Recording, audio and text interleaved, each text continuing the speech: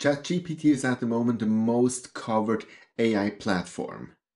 Everybody talks about it, but there's still a lot of people who are not aware that this is actually accessible for free through the internet, and you can even download an application.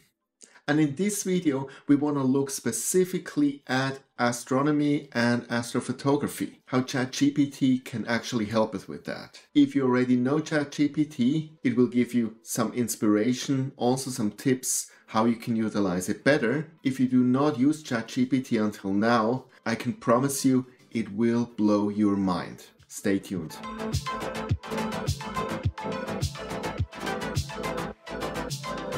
Hey, this is View into Space. I'm Sascha from Switzerland, so grüezi miteinander and thanks for watching my channel. Now let me just start with a few surprises. The title of this YouTube video, ChatGPT created it for me. The description you find in YouTube about this video, ChatGPT did it for me. The title page that you see with the computer keyboard and a robot hand was done by another AI application called Diffusion Bee. So this is still me sitting here. But if I'm still really relevant, or if this will be my last video and the whole rest can afterwards be done with ChatGPT, we will see later in this video. So usually my mentality with new stuff like this is to actually implement it productively as soon as possible in my daily workflow. Then you see best the pros and the cons, the strengths and the weaknesses, and you can evolve with it. Because let's be clear, ChatGPT will not go away anymore, and what it delivers at the moment is just a tiny little brink of what it can do in a year or two.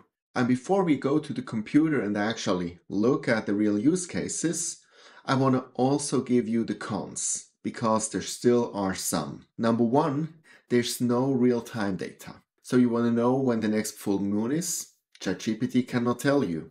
You want to know what the weather is? ChatGPT doesn't know. So that's just important to know, and there are other applications to do that. Second problem, ChatGPT is heavily overloaded at the moment because everybody wants to use it. So there's a lot of times you want to log in, you simply can't because it's just on capacity. But that will pass over time. Next issue, at the moment, the cutoff date for all the content that it actually has inside is 2021. So some things are outdated. You want to know something about Blur Exterminator? Sorry, you will not find it. You want to know something about the latest camera? You will not find it. Especially in an area where development is so fast as astrophotography, that is a real issue. Once again, I'm sure this will pass with time and more real-time data will actually be added. Last but not least, and that's the biggest issue, a lot of stuff which ChatGPT produces is factually wrong, outright wrong. And the issue with it is that what ChatGPT produces looks so amazingly well. And a lot of data is so to the point that you might actually also believe what is wrong. So it is absolutely vital that whatever ChatGPT spits out, you take it very critically. And whatever you want to utilize, you double check. So with that, let's go to the computer and I will lead you down the rabbit hole. Okay, welcome to ChatGPT. And if you see it for the first time, it looks rather unimpressive. What is important to note here is that this is the application. So a lot of people just go on a website, but there is actually an application and I will put a link in the description below. It's available for Windows and for Mac. So what is ChatGPT? In principle, it's a chat. It's just a prompt line and I can write in here anything. Tell me how to cook a chocolate cake. Okay, and here's your recipe. Now you will say you could also have that in Google. Yes, but in Google you just get some links and then you have to continue. Here you have it nicely presented, just right for your use. And just try it out. Whatever is on top of your mind, enter it and you will get the result. But let's now go to astrophotography, because that's what we're here for. And let me just blow your mind with this here. I asked ChatGPT, write me a poem about galaxies and nebulas. And so it did. So if you're more on the artistic side, fine. you actually will get what you're asking for. Now with that, let's go to the more serious stuff. And I thought about just astronomy and the preparation for shooting. So let's look at this chat here. First, I state this chat is about astronomy and astrophotography. All questions should be answered with the context of observing from Basel, Switzerland. Now that's crucial because within a chat, ChatGPT remembers. So from now on, all the questions that I ask, it already knows it's about astrophotography, and it already knows that it's observed from Basel, Switzerland. So what questions can I ask? For example, what stars should I use best for telescope alignment? And it gives me some ideas, but not just some stars, but it actually puts it in a nice little paragraph. Now next I ask, can I recommend any attractive nebulas to photograph tonight with a 1300 focal length telescope? So it actually gives me 4 objects, and that's on the first glance rather nice. But the Lagoon Nebula is at the moment not visible from Basel. It only actually rises at 6 o'clock in the morning.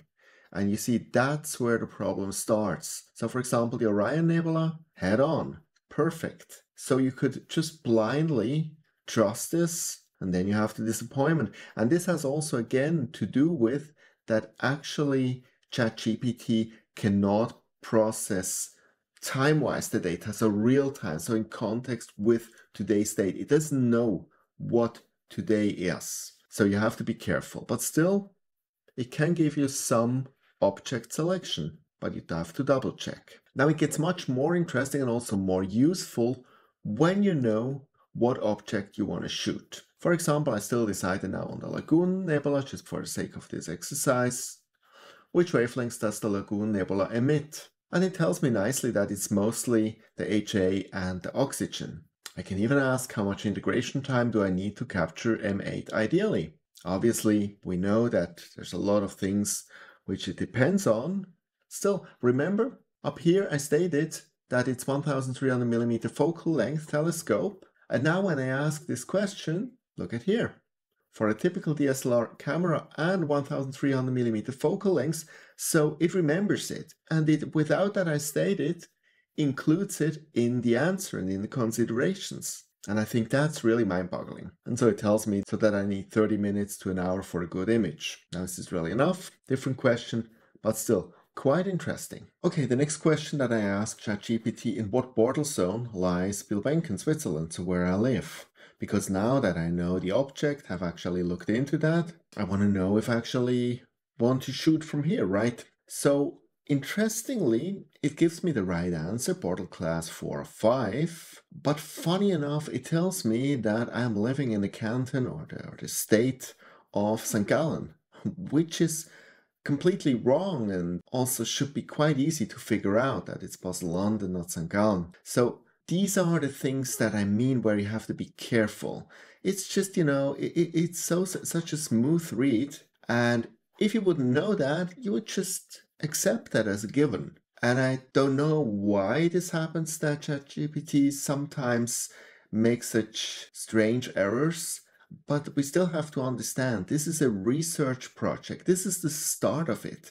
And when you look at it from that perspective, it's crazy what it can do. So it even tells me that if you want to do astrophotography, it's recommendable to travel to a darker location where the Bortle class is lower. So let's assume I want to do that. And I state, is there close to Basel a Bortle 3 zone? And it actually gives me good recommendations. The Jura Mountains, the Black Forest, the Alsace region. And I can go now even further. Where is a place in the Black Forest, which is a Bortle 3 zone? And it gives me now specific places. And I can now go now even further and ask for a Bortle 2 area near Basel. And it also gives me an answer which seems to be accurate right here. Next step, I decide now I want to go to the Chasseral, which is a Bortle 2 zone. So I ask, is it possible to drive by car to the top of the Chasseral, which is a mountain?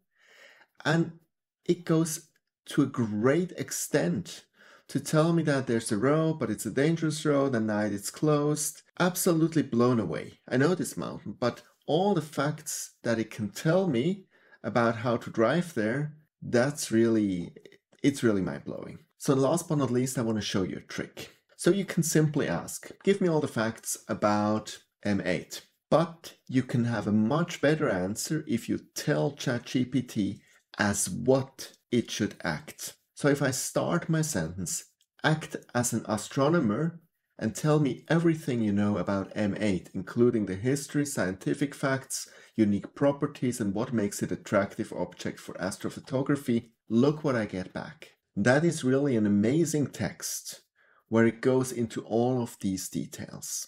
So these kind of prompts, act as an, is one of, at the moment, the most valuable tip I can give you. And I will also provide you a link where you can get these prompts from, and they get more and more and more with exact texts, templates that you can then adjust for your needs. So let's go now to a different topic, and that is equipment. So let's start with this question. Which cooled camera for astrophotography has a pixel size smaller than 3 micrometers and at least 8 megapixels? So it gives me here a nice selection. And look at this here, 3.69 micrometers, but I want it below 3.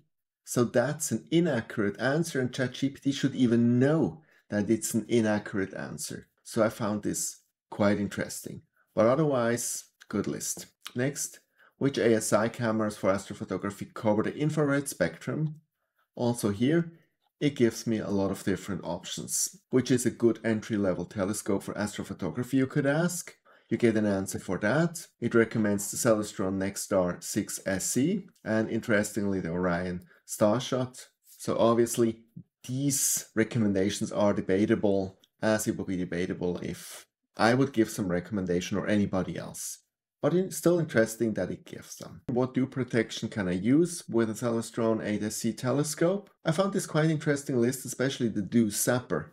I never heard of that. On the other side, lens cover, yeah, okay, but then I don't see anything anymore. So yeah, whatever. Then here's something else. How do I create flats for my astrophotos? It gives me a nice little instruction how I should do that. Explain what drizzle means in the context of astrophotography. Also here, it tells me nicely what it is. So again, you see, the possibilities are limitless. Just whatever you want to ask it, just throw it in here. The last area I want to cover is software. And obviously, I mostly tried it with PixInsight. What process should I use for PixInsight to sharpen the image? It recommends the multiscale linear transform as well as the unsharp mask. How can I extract the color channels in PixInsight? It tells me the channel extraction process. But it obviously also works with other software. For example, here I ask it, tell me all about the rejection filter in AstroPixel processor. And it tells me all it knows about it. It was very useful. So let me sum ChatGPT up before we go as a last thing to a little surprise. I feel that ChatGPT is really helpful in whatever aspects of your life. We're still at the very beginning. There's still many mistakes. So as long as we take whatever we see with the right amount of skepticism, that we understand that if we want to use something which ChatGPT spits out for something significant, that we have to double check it, I think then it's absolutely fine. And with that, let's come to a little surprise. I want to give you a short presentation about astrophotography. So that's the title page. There is an agenda. And then we start here with the introduction to astrophotography, the selection of the equipment, proper operation of equipment, processing of acquired pictures, and the conclusion. And what this is fully AI created. I just asked it to do a basic introduction in astrophotography. That's what it got back. That's another app called Tome. I will also put a link in the description below. So, welcome to the world of AI. I hope that was fascinating, but also useful, and that you start using ChatGPT not only for astrophotography, but for about every aspect in your life, because it really can make your life easier. I'm obviously very curious what you think about it. Please leave it in the comments below. If you want to have all the links and apps and tips and tricks mentioned in this video on a nice little PDF, please have a look at my Patreon channel where you get this amongst many more documents to download and a lot of other benefits. Link is in the description below. See you next time and clear skies.